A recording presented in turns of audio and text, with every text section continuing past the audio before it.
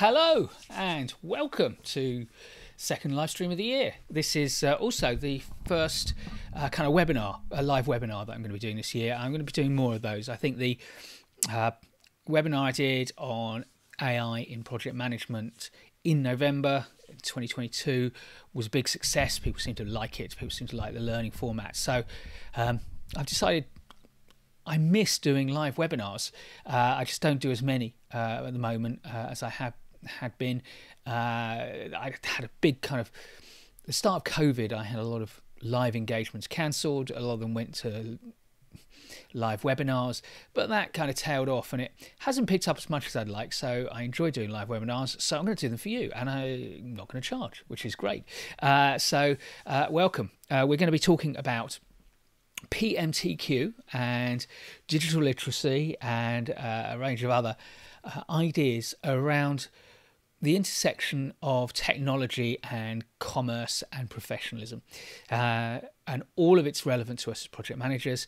And I hope you'll see there's an obvious link with the theme of this channel for this year, which is artificial intelligence in project management. So welcome to you. We've already got a couple of people said hello in the chat. I can see we've got, I can never tell with with YouTube's font whether what appears to be a capital I might be a lowercase l, but I'm going to go with Iamia and Omar said hello. So welcome to both of you. Please do say hello if you'd like to in the chat. It's always good to know who we've got, and also tell us where you are in the world, what part of the world you're in, and also what your role is in the project management world, what your interest is in project management, and if you've got any questions you want.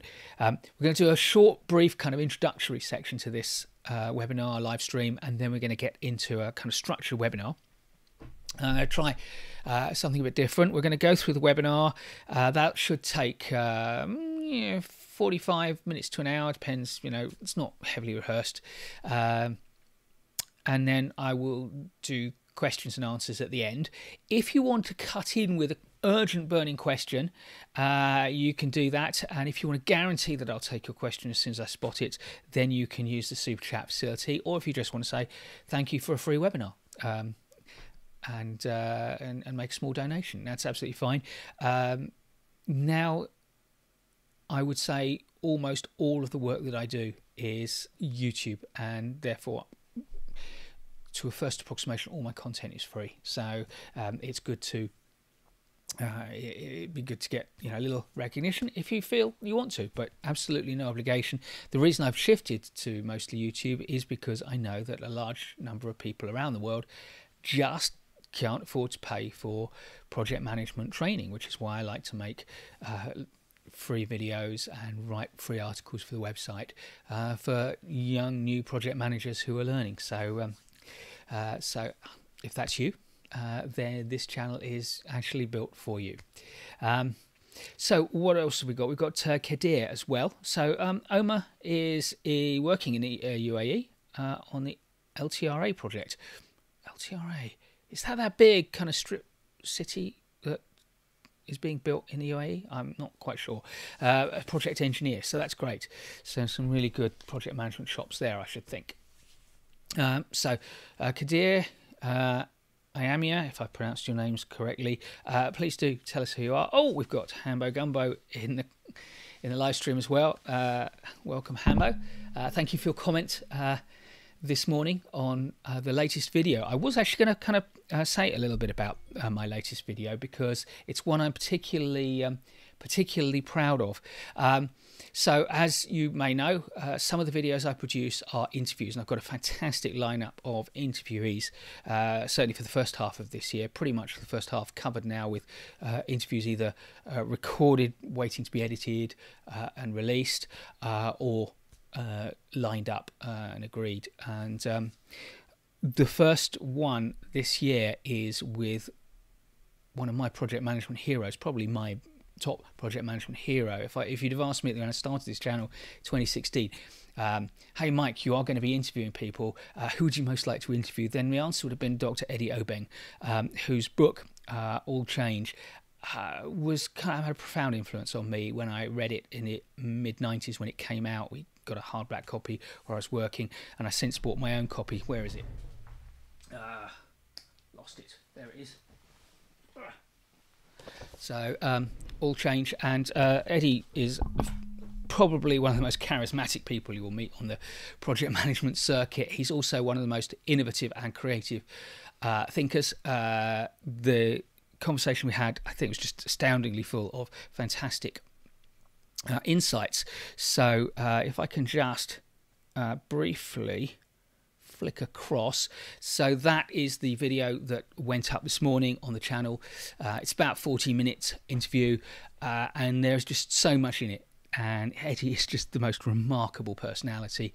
I had to cut quite a lot out because he just went all over the place with interesting ideas, and I just wanted to really focus it down on the key ideas for us as project managers. So do go over to the channel after you've watched this live stream and have a look at that. It's I think my favourite interview that I've done, just because I've wanted to kind of meet Eddie for so many years. So that's a great thing about doing what I do, is I get to meet some fantastic people.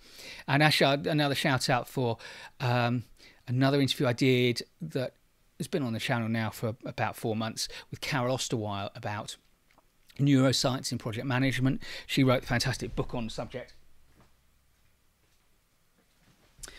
Here it is, Neuroscience for Project Success, brilliant book. And I did an interview with Carol on the back of hearing her speak about the book at the Association for Project Management conference, and really wanted to have her on the channel.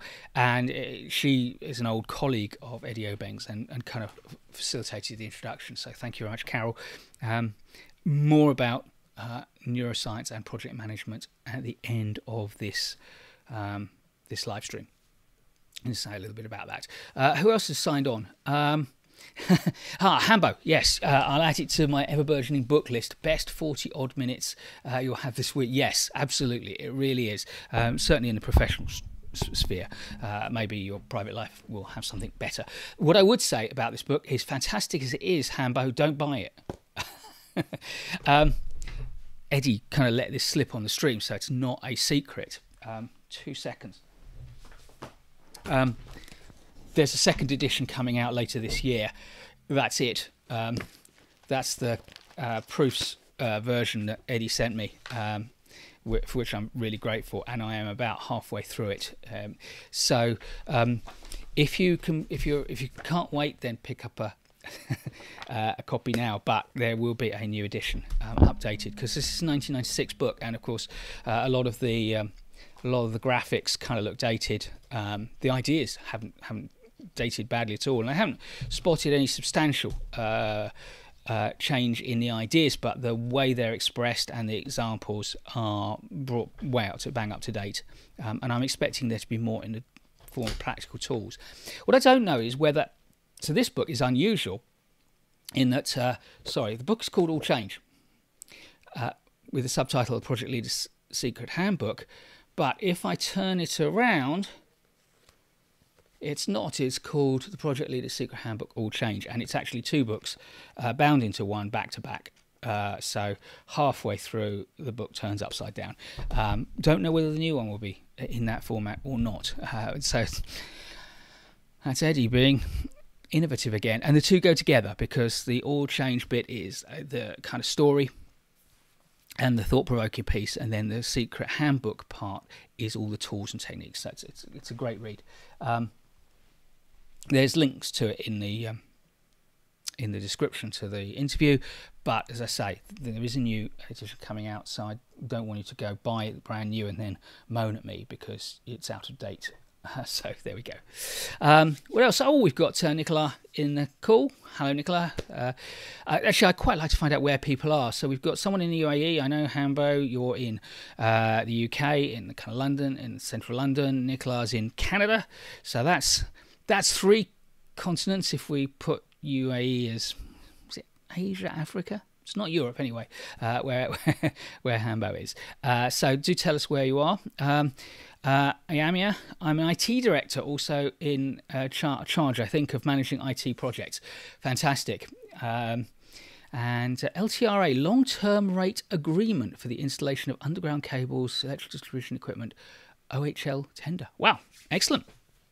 So, numbers creeping up. Not a huge number of people on the call today, but that's fine because most people watch these in replay, no matter how much you try to find a slot when people can watch live. People have lives to lead and work to do, and it's a global community, and the Australians are all in bed, and most of the Indians are getting close to going to bed, and that's a big chunk of my audience. The West Coast North Americans are, of course, just getting up. And the Europeans are just finishing work, so it's ideal for us, I guess. Anyway, I don't want to spend too long on the introductory bit, but I do want to, on the theme of people I'm hoping to interview but haven't yet set a date, I wanted to kind of tag a new project management channel that I've become aware of, which you could check out. Please don't abandon my channel for hers. Just add it to your list and see if there's anything for you. So Andreana Marshall, or Dre, she refers to herself on her channel, has a fantastic channel. Let me just get that up, called Project Academy. It's new. There's not a huge amount of content yet, but it is coming. And what's there is good. And Andreana is a relatively young project manager who talks about career and also Scrum, because she is not just a Scrum master, but actually a Scrum trainer, professional Scrum trainer. So there'll be some really good content on her channel already and coming on the topic of Scrum. So do keep an eye out for that. But the main business today is to talk about the concept of PMTQ, Project Management Technology Quotient, and digital literacy. And so I'm going to cut across to my presentation now and take you through this presentation. And this is, as I say, it's part of our year of artificial intelligence in project management. This is not specifically about artificial intelligence, but of course artificial intelligence is kind of part of the technology digital landscape, and so these are a way of talking about the kind of career assets that you need, or some of the career assets you need to thrive in the world of artificial intelligence. So let me come across and check my slides are still working. Yeah, so I'm going to start with a book written in the early 2000s, 2005 I think it was.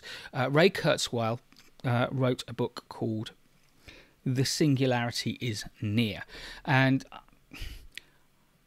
the idea, he introduced the idea of a singularity as being the point where machine intelligence and human intelligence match, and machines start to become smarter than intelligence, made famous by the Terminator movies. But I should have checked this, whether the first Terminator movie came out before or after this book, and whether the idea of the singularity Kurzweil was riding on the back of a popular idea, or whether the popular idea was riding on the back of his thinking. But the core idea here is that human intelligence may be rising a bit over the centuries. I think there is a little bit of evidence that IQs have been rising over the last couple of centuries. It's probably a bit flaky, and it's probably, humans are humans, and we've been identical to all intents and purposes for thousands of years. The biggest single change, I think, in the human genome over those last couple of thousand years is toleration for lactose as adults among a large part of the world's population. However, it's likely that the cause is nutrition and education, but to the extent that IQ has any meaning, there does appear to be a kind of drift upwards generally for the entire global population in intelligence. So I'll be generous and give it a nice steady upward slope for human intelligence, which is nice. It means I'm cleverer today than I was yesterday. Or I'd like to think it does. Oh, look at that. Humbo Gumbo. First Terminator came out in the early 90s. Early 80s. I can read. Thank you. Machine intelligence, of course, didn't progress very fast at first, and it's accelerating, and at some point it will cross over and exceed human intelligence. And that point where machine intelligence is equal to human intelligence, Kurzweil labelled the Singularity. And he had this idea that the 1990s could have brought in what we called the information age. And the information age is about the ability we have to store and sort and organize and access vast amounts of information. This is the kind of meaning of big data, I guess. At some time, he said, we are going to move into a transitional stage between the information age, which we are definitely in, or have definitely achieved, and the singularity. And after the singularity is the post-singularity era, and he calls this the hybrid age. And this will be where machine intelligence is starting to use that information and is starting to catch up with human intelligence. Now, I think we are in the hybrid age. What nobody, I think, can safely predict is how long the hybrid age will go. And the other term that he introduced was the idea of digital natives. I think it was he that introduced it. Digital natives are people brought up during the age of digital technology. So I'm going to kind of peg it to around 1996. Wikipedia actually has that term for 1996. Yeah, it was actually not it was not coined by Kurzweil. It was coined by Perry Barlow as part of what he called the Declaration of the Independence of Cyberspace. Declaration of Independence of Cyberspace. So digital natives are people who grew up in the digital age, as opposed to digital immigrants who moved into the digital world as adults. I think I'm a digital immigrant. I grew up with a Commodore PET and a BBC Micro, which was hardly big data. Yeah. So I think digital natives are probably people who were born in the late 80s onwards, which isn't me. Anyway, digital natives are those who are comfortable with the internet. And I look at my daughter and I look at her friends, and they don't need any instruction in the way that we might have done, my age group might have done. So if you're a digital native, then you will be used to the shifting landscape. And so that's the kind of background to what we're going to be talking about. And just to put artificial intelligence into that picture, I just see artificial intelligence as today's big wave in the digital disruption from the status quo ante, the period before digital computers really came into our lives, which I guess would be around the let's call it 1980, when people started using digital computers in the home context. And of course it was probably around the late 80s, early 90s that lots of people were using computers in the workplace. By the way, what I should say is there are a number of images of robots, cyborgs, whatever they are. No idea. I think they're robots. All of them are drawn to an instruction that I gave to OpenAI's DALL-E program. So if you, there's a lot of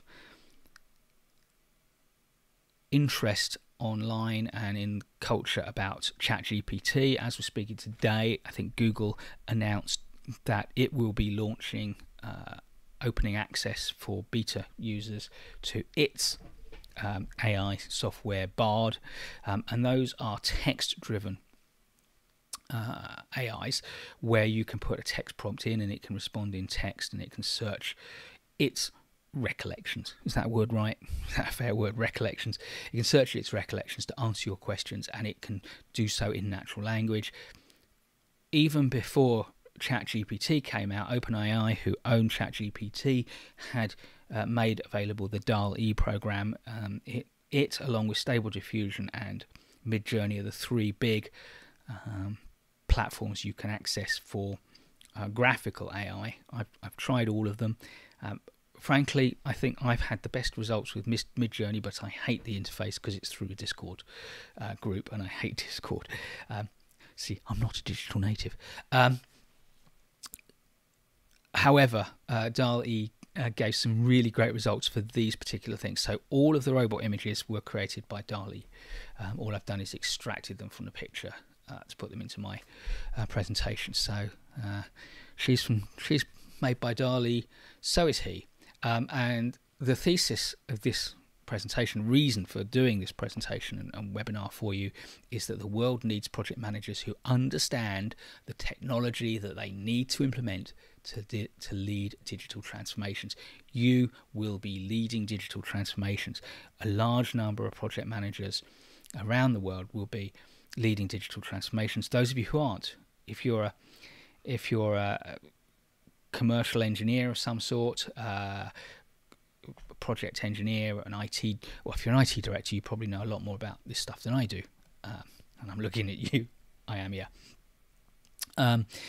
But if you're, civil engineer, leading civil engineering projects, then yeah, maybe you will be using AI tools in the design work, in the quality control work, and all the different aspects of your job.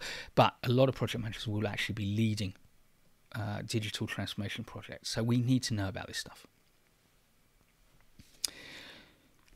So the first bit of jargon that I really want to introduce you to is the idea of a digital quotient, which was coined by the McKinsey Group. And if you there is a link to their reports in the description that goes with this live stream, but I'll paste the link into the chat now for you if you want it.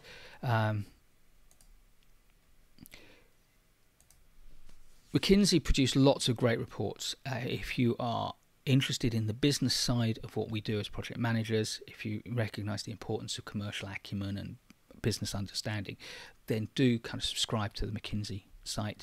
They produce, I think, about 20 different regular email newsletters on different topics that you can subscribe for. Don't subscribe for them all, it'll just overload your inbox, but there's lots of really good stuff they produce, and once you're subscribed you can download the PDFs and put them onto your preferred PDF reader or print them out nicely. They're great. And they did a report in 2015 which was called What It Takes to Build Your Digital Quotient. Or was that the follow-up? I think I put the follow-up report in. I think it should have given you the link to Raising Your Digital Quotient, which is the one I'm referring to there. So I'll put that into the chat as well.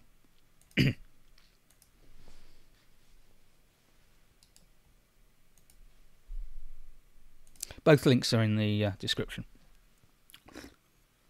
Excuse me. So they wrote this report, Raising Your Digital Quotient. They looked at different organisations and they looked at 18 different practices. It's interesting because I couldn't find a list of those 18 practices. I did find a video on their YouTube channel where they mention the practices, and the list has 17 of them. So I'm slightly confused by that. But they say in the report, by evaluating 18 practices related to digital strategy, capabilities, and culture. We've developed a single, simple metric for the digital maturity of the company, and they called that Digital Quotient. So Digital Quotient, or DQ, refers to an organization, not to an individual. You don't have a DQ, your organization has a DQ.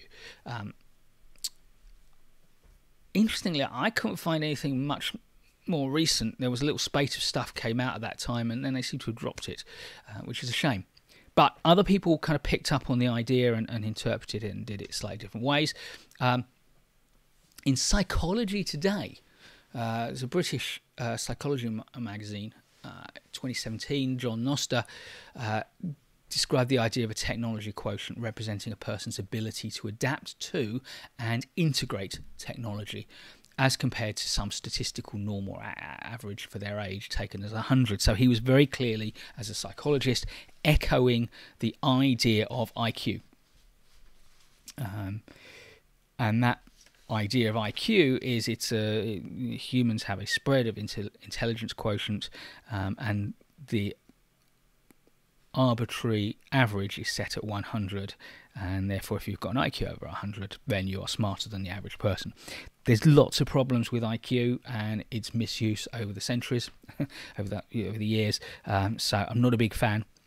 When I was a kid, my parents sent me to get an IQ test in the hope that I might be able to join the High IQ Society in the UK, which I was invited to join, but I refused to, on the grounds that I thought back then, which was in the late 70s, early 90s, early 80s, can't remember quite when it was, but I reckoned a lot of the questions were culturally biased, and so I refused to join.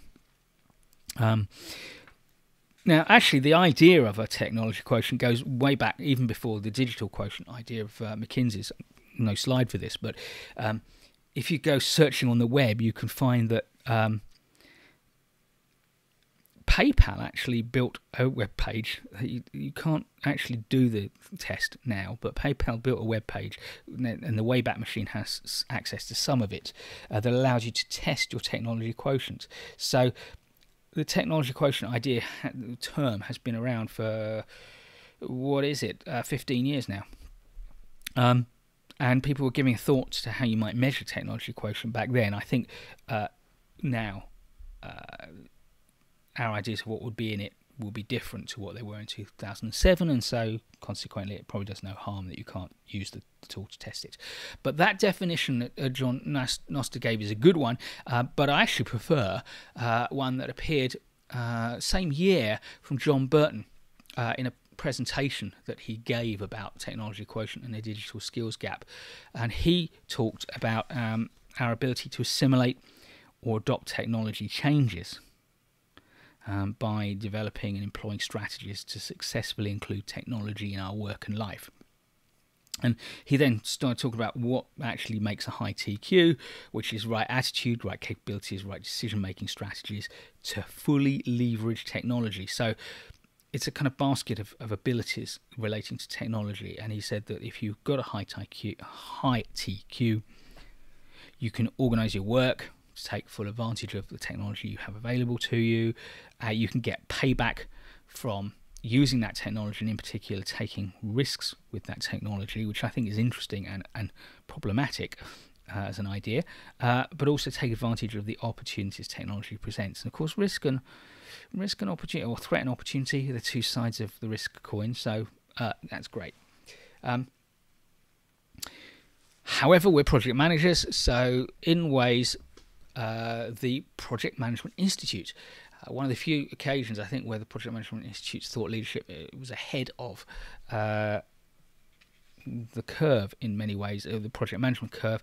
So Project Management Institute does an annual, they skipped a year in 2021 I think, but apart from 2021 they do an annual Pulse of the Profession report, and 2019 was a big shift away from the way that they had been doing it. Up till then they'd been doing surveys of the profession, and they'd been drawing fairly predictable sorts of conclusions about different aspects, the core kind of aspects of project management in companies. But this time they didn't give us all of their data. They just drew they just produced a report which was about technology quotient, which was called The Future of Work, Leading the Way with PMTQ, in which they did not define. They coined the term PMTQ and failed to define it. I mean, for goodness sake, PMI, what were you thinking?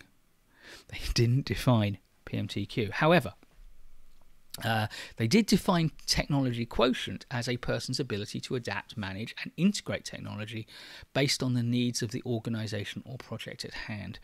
So I guess PMTQ is that definition, but that's not how it's expressed.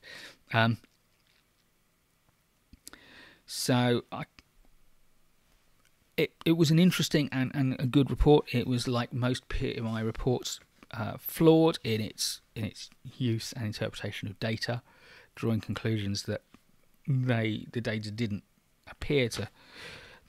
They don't give you all the stuff, so you can't be sure. But the data they give you does not justify the conclusions. It doesn't conflict with the conclusions. It's just that there's not enough fact in there. But it was a good report. So let's take a look. So they identified 6 what they call digital age skills, and just flicking through my notes just to remind myself of what those are. Yeah, so we've got data science, security and privacy knowledge, legal and regulatory compliance, ability to make data-driven decisions, innovative mindset and collaborative leadership. So there's quite a kind of spread of different ideas in there. And when the report came out, I did a review of the report and an evaluation on which chunks of this webinar are based.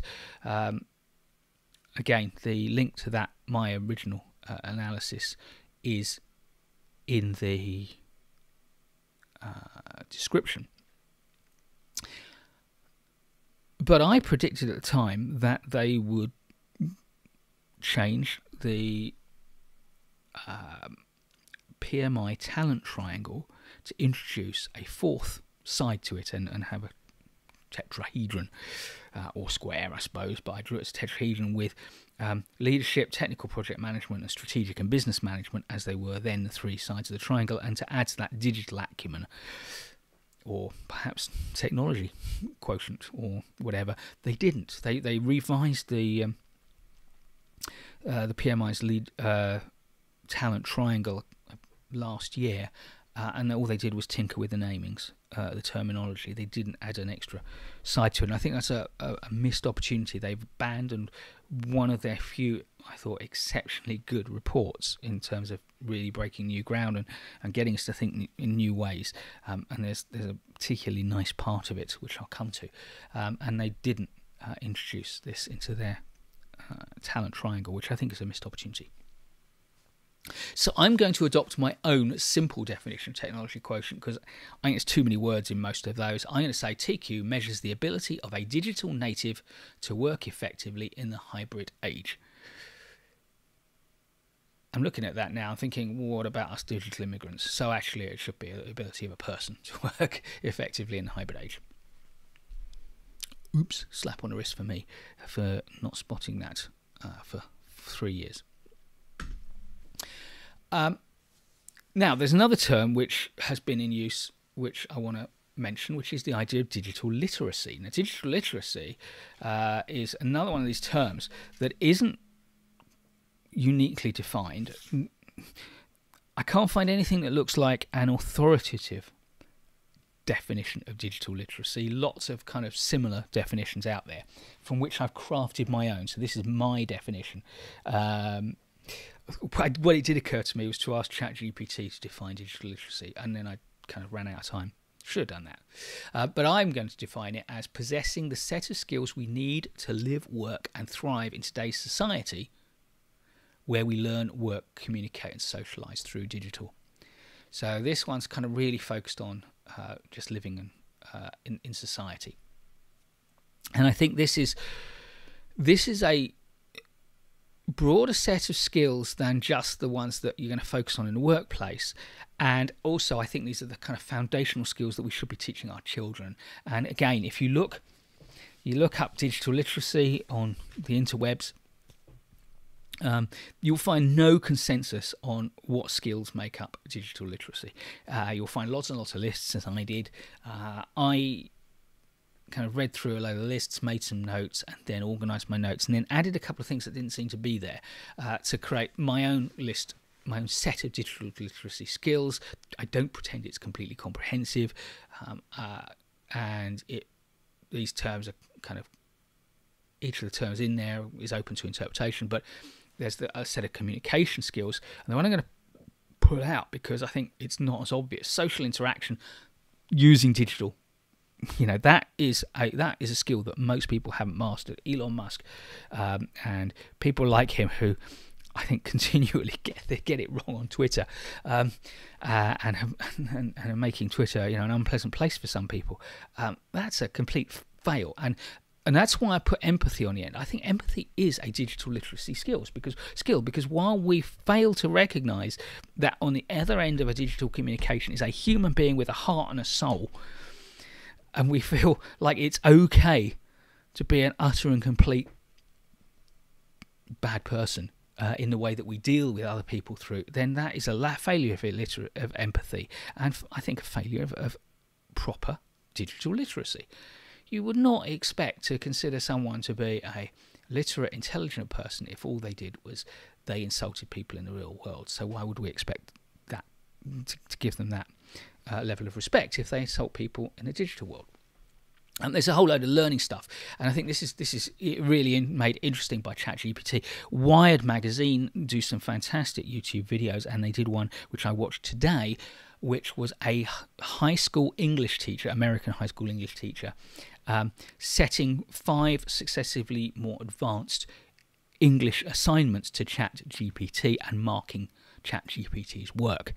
And on one of its works, it got a C-me. Didn't get a grade. I think it got an F on one. Got a couple of C pluses, and it got a couple of A's. So all over the place there. But finding content is important, and the ability to consume content online and digitally is important, but critical evaluation is so important. There's a fantastic tool out, and I've forgotten its name, and I'm not going to waste time trying to find it because it won't be quick, but there is a tool out there now for educators, and if you're an educator and you want to know about this, let me know. And get in touch with me, ping me through the comments or the chat, and I will find it. It's a tool that is you're able to feed in some text, and it will estimate the likelihood that it's written by a human being or by an AI. Anyone can use it, but if you're an educator, you can get an educator's account, which allows you to do more with the tool. So if you're an English teacher and you set an assignment, or a history teacher, and you say, tell me about the history of the American Civil War, or tell me the history about the Napoleonic Wars in Europe, you can then take a chunk of that essay, put it through that your student provides, put it through the tool, and it will give you an estimate of how likely it is to be human or how likely it is to be AI generated. Working, of course, going clockwise around, creating content of all sorts, digital content of all sorts, from text to video to imagery to music, all sorts of stuff. Collaborating, big one, and that's an area where we're seeing a lot of use of AI already. I think just the ability to have stuff translated or transcribed is a collaboration tool. It's fantastic. But now thinking about how do we use technology to manage and to lead people, and how do we manage the vast amount of data that we are gathering and need to understand and make use of. And finally, on there is citizenship, which is fundamentally why we need to teach our kids about real digital literacy. They're digital natives, so they speak the language natively. It's like your children come into the world, if they interact with you in a healthy way, with adults and with other children, then they will pick up language. They don't need to be taught to speak their native language, they just pick it up. However, literacy is the ability to read and write, and that needs conscious teaching. And so we need to consciously teach our young people digital citizenship, how to adapt to the changes and cope with the changes. And I think there's a lot of evidence in the UK, and our school, my daughter's school, has been telling us about this, about the fact that some young people are really struggling to cope with some of the flood of information that's available to them, particularly through platforms like TikTok. And so coping, I suppose, as well as adapting to change. Participating in society. How do you use digital media to participate in society, participate in democracy, for example? Social responsibility. How do we use this stuff in a responsible way? And how do we use it to be socially responsible? There's in the UK, again, because I get the UK news, so my apologies to the non-UK people here, but I'm sure it's similar in your countries.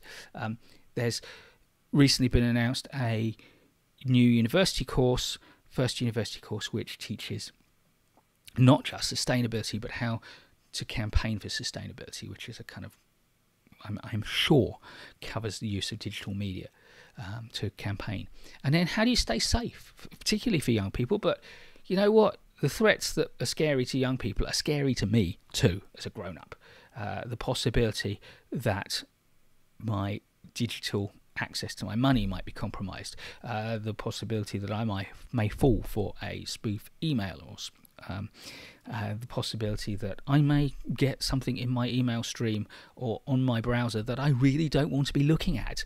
I mean, I'm a grown-up, but we all have a threshold for things that are going to make us feel uncomfortable, and whatever that threshold is, we need to be able to make ourselves safe. I mean, I think my perspective, if we're going to live in society, we can't expect society to stop producing content that other people in society legitimately want. Legal content that may be uncomfortable to me is legitimate. I'm not for censorship.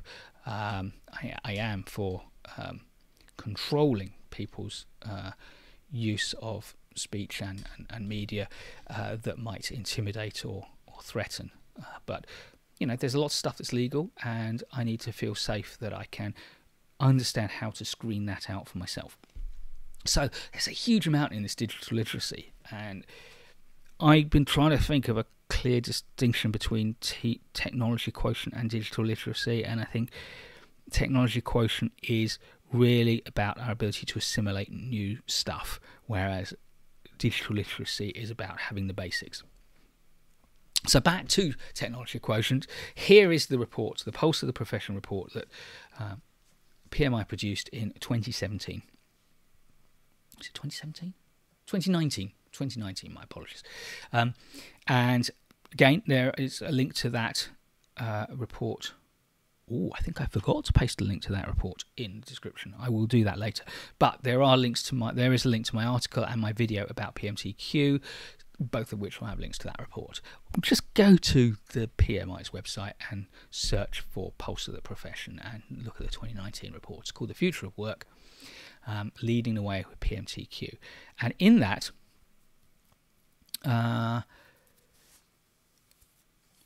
they made the assertion that what they split their survey group into two. This is something PMI likes to do.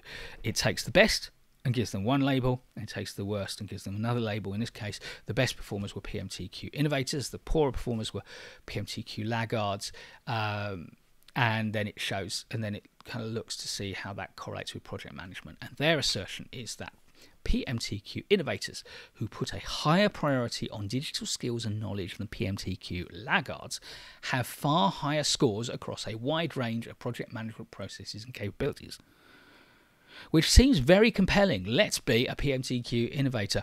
I think this is an absolute case of correlation is not the same as causation. I don't think being a PMTQ innovator makes you better at project management. I think the kind of organisations that are minded to innovate in the PMTQ zone are also the kind of organisations that are likely to work hard at developing and in training and ingraining and not enforcing, but creating a culture where project management is done well. So I think this is a correlation rather than causation thing. However, I think there are some really good ideas in that report, and here is my favourite. This is what I think is the cleverest part of the whole report, and the reason why I think this is probably the best of their reports that I have read. And I think the first one I read was the 2016 posted the professional report, and I've read everyone since 2016. As I say, the 2021 they missed. And by the way, on my website, all of those posted professional reports since 2016, I've done a write-up and a review and an assessment of them, so you can get that there. But what I thought was really clever is if I were thinking about how to define high PMTQ, high project management technology quotient, the obvious things I might have come up with, and these are the ones I put in my article, are knows a lot about technology, readily adopts new tools, comfortable with change, those kind of things. But they didn't pick those kind of things. They picked three very interesting ideas, which I thought were very, very compelling. The first is what they call an always-on curiosity. And I love this because I think curiosity is the master skill for a professional in the world of work. If you are curious about stuff, then you will learn about it. And if you are curious about things, you can solve problems. If you are curious about things, you'll gather the information that will help you make better decisions. If you're curious about things, you become more interesting to the people around you, and therefore a better influencer and a better colleague. And people will, I think curiosity is great. But interestingly, their focus in talking about always on curiosity is really about experimentation, a willingness, a desire, a passion to experiment and try new things. So that one's nice. And then we've got this all-inclusive leadership. And I thought, that's interesting. What's that all about? Because I'm all for all-inclusive leadership. You know, I kind of grew up as a project manager. I grew up as a young adult and then as a project manager in a world where in the UK we were really starting to take equality and diversity seriously. And that's not to say the problem's solved here in the UK or probably anywhere in the world. But, you know, we're doing better than we were when I was a teenager in the 70s. And so I have always been convinced by the evidence which demonstrates that the more diverse your project team is, if you manage that diversity well, if you celebrate the differences and you make everybody feel an equal part of the team, then you can get better results from a diverse team. And I thought, well, you know, that's obvious, but what's that got to do with PMTQ? The answer is, of course, that at some point we are going to have artificially intelligent team members. We are going to have robots and computers as part of our teams. And NASA, they described back in 2019, was already doing that. And I recorded an interview with an artificial intelligent, a software provider who is building artificial intelligence into their project management software as we speak, and he also gave some example of organisations with AI project team members. And that, of course, you know, we've struggled for thousands of years as human beings to really treat people who look a little bit different to us as equals. And I'd like to think some of us are getting pretty close to the ideal on that one of being able to do that without thinking. But the psychology evidence shows that we're not really there yet as a species. We're not great at treating people that we grew up with but just happen to be a different gender to us or have a different preferences to us as equals. So what about when what is sitting across the desk to us is made of composites and plastics and metals and thinks in very, very, very different ways to us? I mean, maybe that's the one thing we really need to start treating other human beings as real equals, is actually seeing how different a brain can be, a mind can be to the human mind, and maybe then I'll start to see the minds that are fundamentally the same as mine, that just grew up in a different culture, as being a lot more similar to mine. So that I thought was really fascinating. And then this one is so important, and it's what this channel is all about: a future-proof talent pool. The idea of not just to be to have a high PMTQ, we must learn about this stuff. But as a project manager, to have a high PMTQ, you must be creating opportunities for your team to learn, to develop, and create new skills. And this is about constantly retraining and upskilling your team, because if your mobile phone is out of date and a new one comes out, I'm not a big fan of throwing it away and getting a new one because of all of the sunk energy and materials in it, and the poor state of recycling and chains around the world. But you can do that if you choose. But you know what? Humans and human intelligence is still going to be a scarce resource, and you can't throw away team members because they don't have the technical knowledge that they need for the next project. That's just ridiculously wasteful. So we need, as project leaders, to be training our people constantly to prepare them for the next technology challenges. So why does this matter? I really don't think I actually need to put this slide up. I think, if you're attending this webinar either live or you're watching it in replay, you don't need me to tell you. This matters because we, project managers, will need to live and work in the future, and the future is part of the hybrid age, possibly the future, well, somewhere in the future is the singularity. But it also matters because as project managers, we will be the ones who build much of that future. Who builds the new stuff? Who changes the world? It's project managers. Who builds the new roads? It's project managers, along with civil engineers and labourers and all sorts of things. But who builds the new technology infrastructure? It's scientists and technologists and engineers and project managers. So we are part of that. So of course it matters. Now, the third of the PMI's characteristics of high PMTQ was to future-proof talent pool. So how do you develop your team? This is, by the way, not PMTQ specific. You can apply this formula, which is basically something I've been talking about ever since I moved from active project management into educating project managers and educating managers and professionals. But first thing you need to do is inventory the skills. Find out what people already know, what they can do. If you've got the right skills already, your job's done. And actually, you get, with a bit of cross training amongst your team and information sharing, you may be able to shortcut this whole thing. But if there are gaps between what you need or what you predict you will need in the next business cycle and the next one after that, because the further you can predict, then the sooner you can prepare. Well, basically good project management, I guess. Then you need to create a business case for the investment.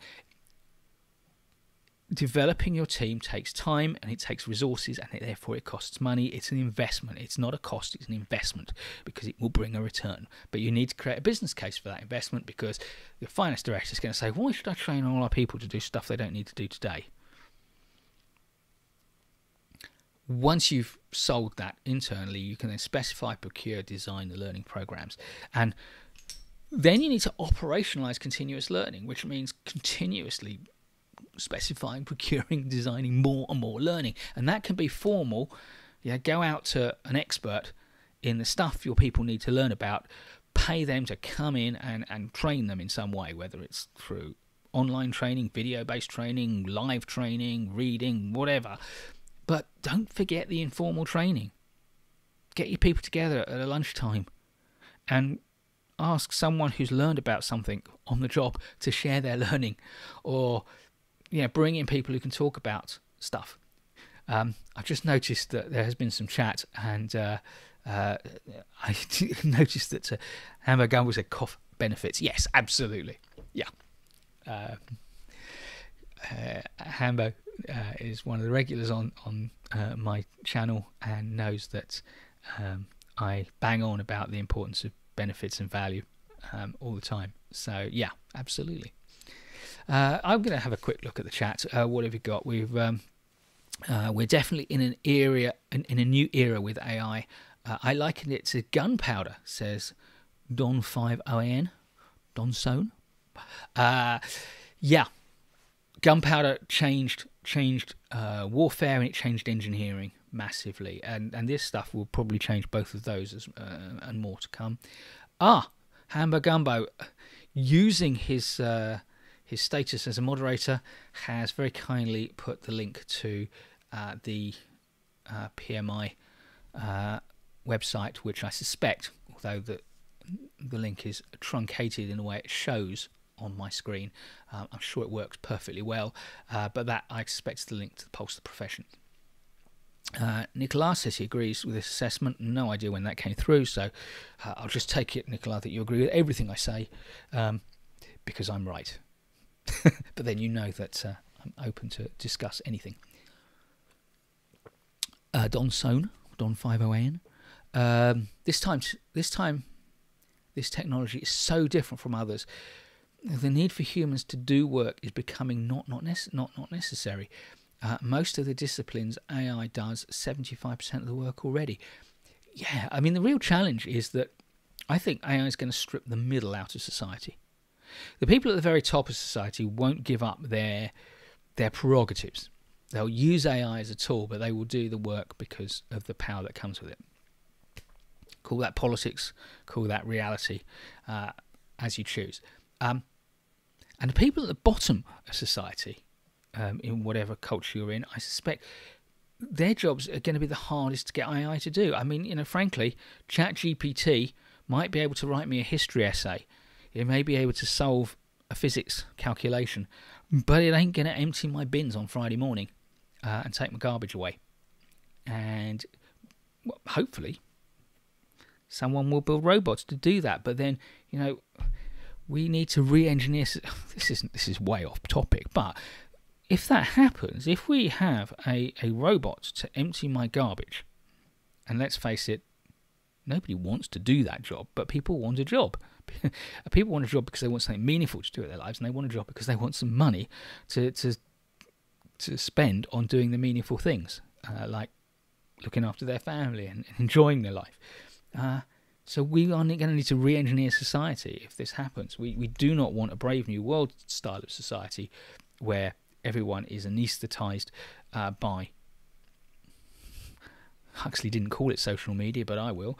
But we want a society which is rich, so we're going to have to think about everybody getting some sort of minimum amount of funding from the state. Perhaps the Americans won't like this.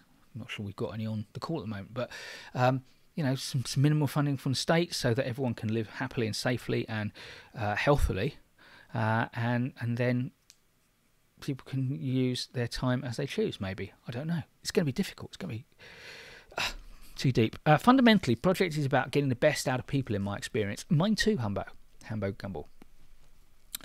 2 elected officials drafted legislation to regulate artificial intelligence technology with some help from ChatGPT. Link below. Okay, so Don 50AN, if you're not a moderator, and I think this is your first time on the call, so I don't know you, so I'm not instantly going to make you a moderator, but then you can't paste links. So if you paste it not as a link, just as text, then people can grab that link.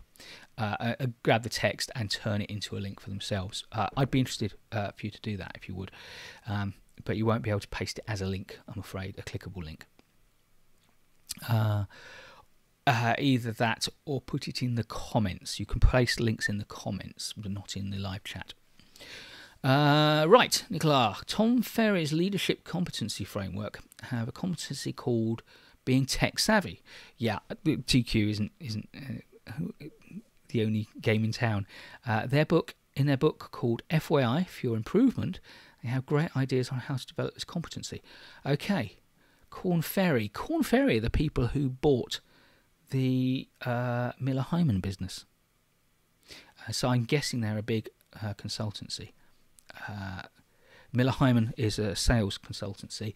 The reason I know Korn Ferry bought Miller Heiman is because on my other channel, Management Courses, 2 new courses are rolling out through the first and second quarters of 2023. They both started a couple of weeks ago, and one of them is sales skills. And sometime in the moderate future of that course, there is a a video which I made about the Miller-Hyman methodology, and I went looking for the Miller-Hyman website and found, because I've got one of the books, but I thought I'd have a look at the website, and then found that Korn Ferry had bought them. So interesting. Nicola, because you're a mod, you can paste links into the chat. So if you have a link and are willing to, do feel free to paste a link in there for that book. So they define this competency similar to how you define it: anticipating and adopting innovations in business building, digital and technology applications. Nice definition.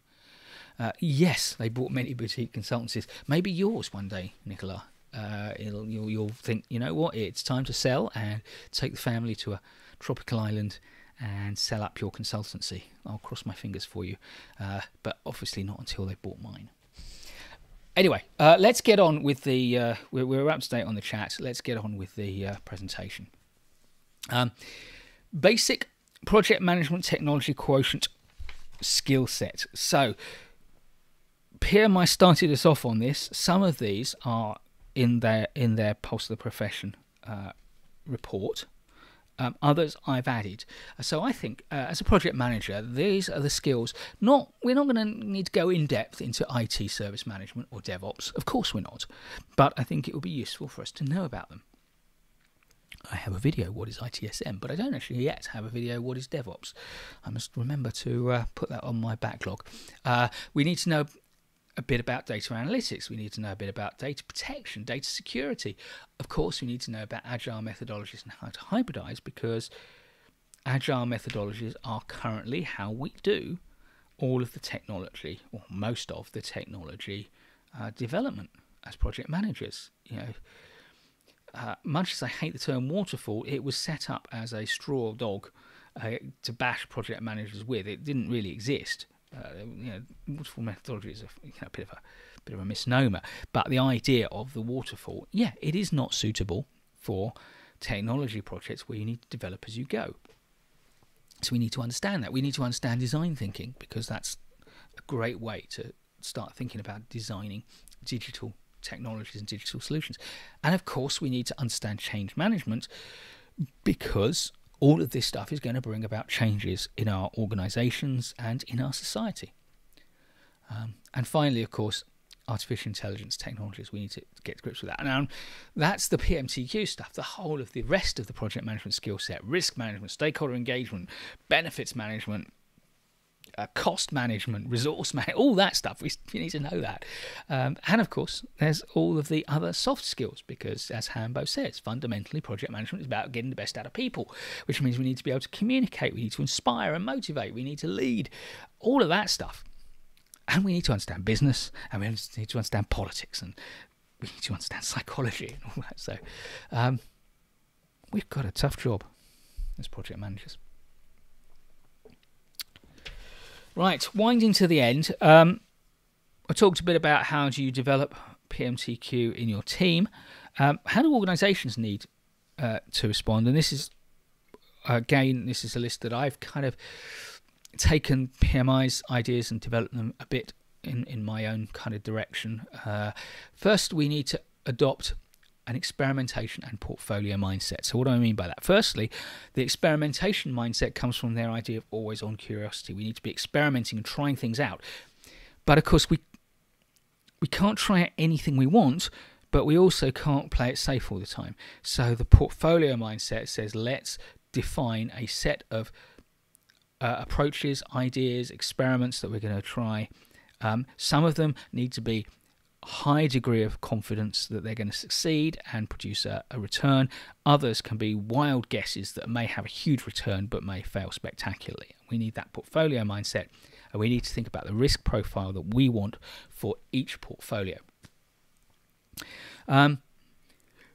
I think our organisations need to start treating digital literacy, which I think they do already to a degree, and high technology quotient, so as core competencies as part of every person's spec. So here I'm not talking about project management alone. But then we come on to my third one, which is I think our organisations should be creating career paths for high technology quotient and high PMTQ individuals. These are people who want to really focus in on this. And we need to recognise their value to the organisations as professionals, and maybe there will one day be a name for a digital professional. I don't know. And of course, we need to build high TQ and digital literacy into the person spec of project managers, which means, and I said this when I did my webinar in November about AI, we need to be building this into our professional qualifications and certifications for project managers, because if you're going to certify that someone is a skilled and able senior level project manager, then we've got to, as part of that certification, have assessed their level of PMTQ, without a doubt. And finally, and this is, we're coming up to an hour of me speaking about this, so timing's about right. Finally, I would say we need to create the training programs that will diminish our dependency on recruitment. What I mean by this is that there will be a huge demand for people with high TQ, high digital literacy, high PMTQ. We can't just go out and recruit everything we need, because the competition will be too high, and we can't, as I said before, be getting rid of people who don't have a high TQ and replacing them, because that's wasteful. So instead, what we need to do is be building training programs within organisations that mean that we can take the people we've got and make them into the people we need, rather than relying on throwing away the people we've got who don't do what we need and going and finding them. That's more expensive, it's more wasteful, and it's less certain, because every time you hire a new hire, you're taking a risk as to whether personality-wise, attitude-wise, broad skill-wise, they are what you thought they were at interview. Whereas you know about the people who are working with you and for you, because you've had experience of them in the real world. So take them and develop them. So last slide, a little bit of an advert. I will, I think, be trying to. I forgot to record this call. Obviously, it's going out on YouTube, so I can access it. I think I'll see if I can figure it out. So I may or may not be putting this onto it. But I have a product. It is a low cost. It's not a course. It's kind of a briefing. I call it a briefing.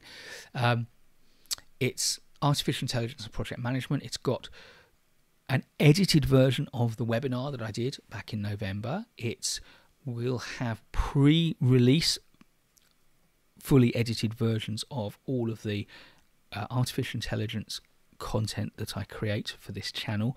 I tend to create content between 1 and 3 months in advance, so there's already a couple of interviews on that product which will not be available free on YouTube for another month or two.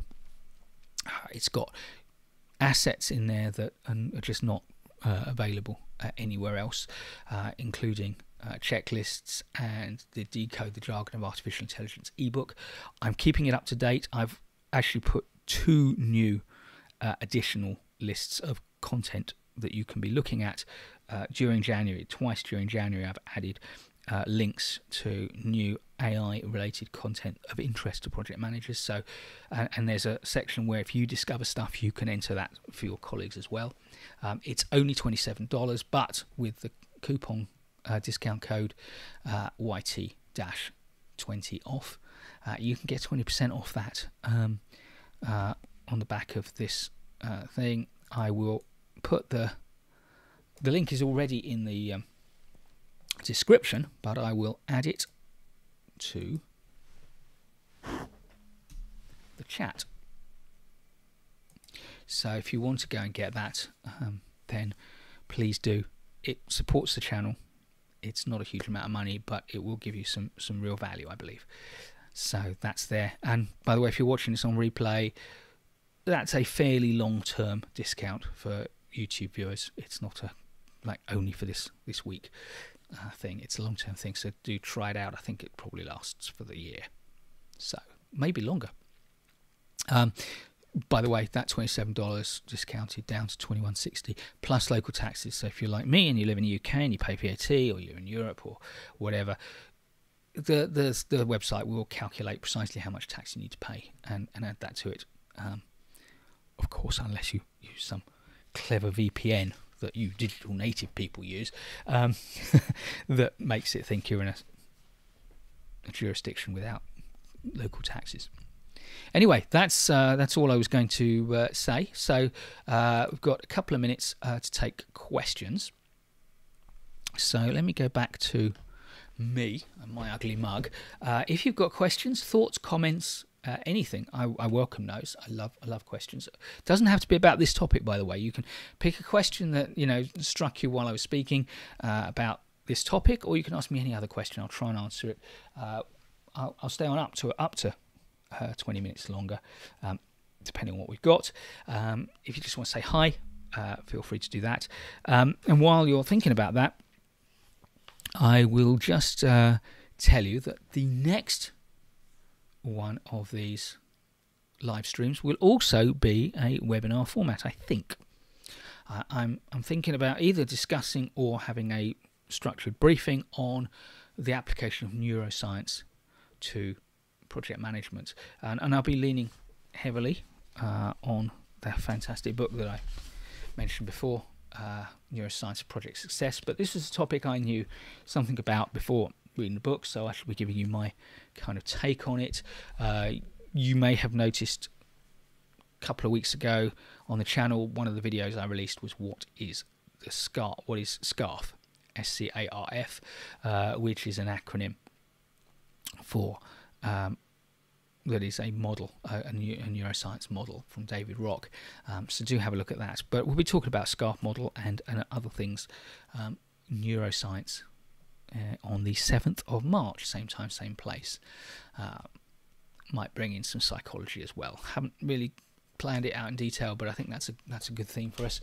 I don't want to kind of go all technology every month, but I want to have a kind of regular cadence of technology stuff, and in between recognise that fundamentally project management is about getting the best out of people, and also content that recognises that project management is also about the basics of project management, the core resources, costs, schedules, tasks, all that stuff. Tunde Ade, hey, you're back. Haven't seen you for a while. What are the implications of AI for the project management roles? Okay, first up, that was fundamentally the basis of the November webinar, so do take a look at that, either free on YouTube or edited in the Artificial Intelligence Project Management briefing that I just plugged mercilessly, shamelessly. But a simple answer is that probably in the short term, the biggest impact is going to be on the roles of people like project coordinators, project controllers, project admin, whatever you call them. And by the way, there's a video I did recently on the channel, how to be a good project coordinator. So if that's an area that you're interested in because you are an AI and you want that job.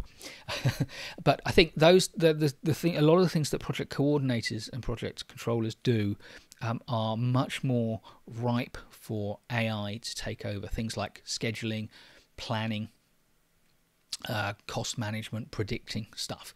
So there's a lot of AI now which is getting good at portfolio selection. There's AI that's getting good at predicting project outcomes, estimating timelines on projects.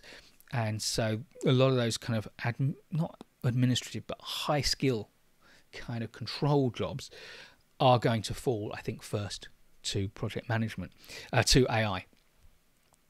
Now, on the face of that, that's fine for you if you're a project manager, because that will leave you more time to deal with the politics, to deal with the strategic elements, to deal with the relationships with your team and the management of your team.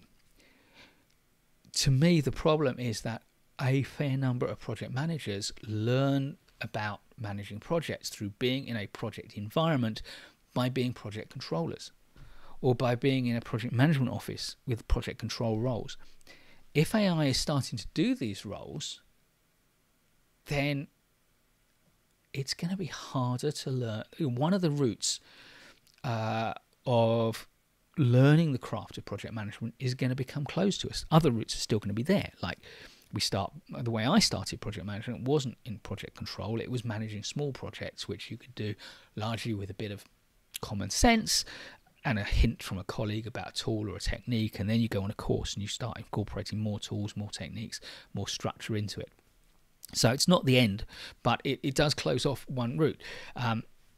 Maybe in the deep future, AI will be able to do more of the kind of softer stuff and the more strategic stuff, but that's not currently on the roadmap, I think. So the follow-up question, do I think that we should be worried about AI? We should be mindful of AI. We should be aware of what it's capable of doing, what it's likely to be capable of doing, and start thinking about the consequences of it. But that doesn't mean we should be worried about it. So first off, one of the assets in the paid briefing, $27 less 20%, is a checklist of questions that organizations should be asking, checklist of questions that the project management organizations like PMI, APM, IAPM, IPMA, questions they should be asking themselves to serve us as a community, and questions that we as project managers should be asking in response to this. But should we be worried? No, we shouldn't be worried. We should be mindful. And two reasons why we shouldn't be worried. Firstly, good old Stephen Covey, circles of concern. There is no point about worrying about things you cannot influence. And we can't influence the growth of AI. It's going to happen. So don't waste energy worrying about it. Spend energy preparing for it. And secondly, for every downside there may be, and there may be plenty of downsides, there are going to be plenty of upsides. And I think the only really scary thing is this idea of singularity and terminators and stuff. And I have no idea. Science fiction has as many stories, plausible, compelling, believable scenarios where AI takes over the world, as there are plausible, compelling stories where AI is completely benign and leads humanity into a glorious future. So, and it's the same with, should we be putting messages out into the universe to contact alien races? There are plenty of stories like Star Trek, where being part of a galactic community, a universe community of different alien races is exactly the right thing to do because we can benefit from it. But then, you read Cixin Liu's Remembrance of Earth's Past trilogy, Three Body Problem, and particularly the second book, The Dark Forest, and you think, oh my God, we are leaking television and radio signals into the universe. People are going to find out, other races are going to find out we exist, and they're going to come and destroy us. It's the same with artificial intelligence today, in the sense that we do not know whether it ultimately the doomsday scenarios or the utopia scenarios are likely to play out. But every fibre of my being recalls my constant experience that if you choose one of two extremes as your position, either it's going to be a disaster for humanity or it's going to be a wonderful utopia for humanity, then you are almost certainly going to be wrong. The reality is going to lie somewhere in the middle, and it's people like us, thinking, intelligent, curious, interested people who can get things done, who are going to mould the way the future plays out. And of course, that doesn't eliminate or minimize my view that politicians are going to have a big impact on this as well, and that's scary. I'm more scared of what politicians will do than what AI will do, because they are the ones probably who are going to legislate or not. Hambo, I'm curious, this question is from a point of fear.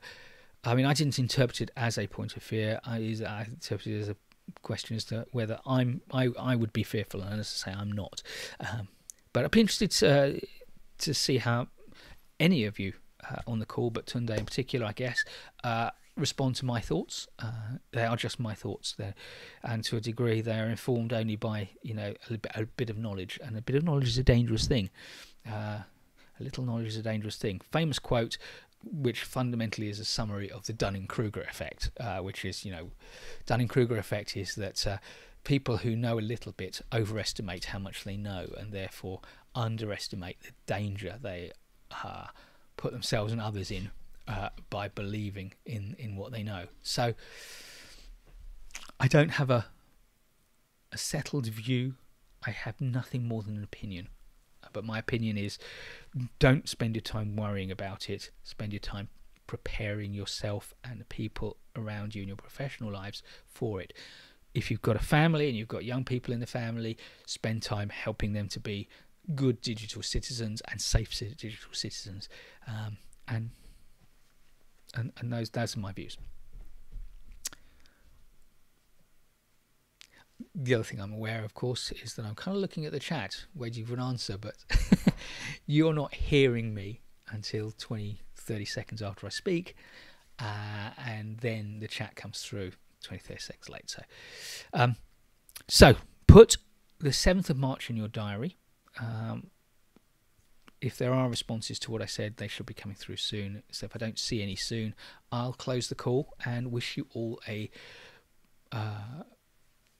productive and happy and safe digital February, and I'll see you in March. As always, do feel free to get in touch with me. You're part of my community, so I welcome direct contact from any of you.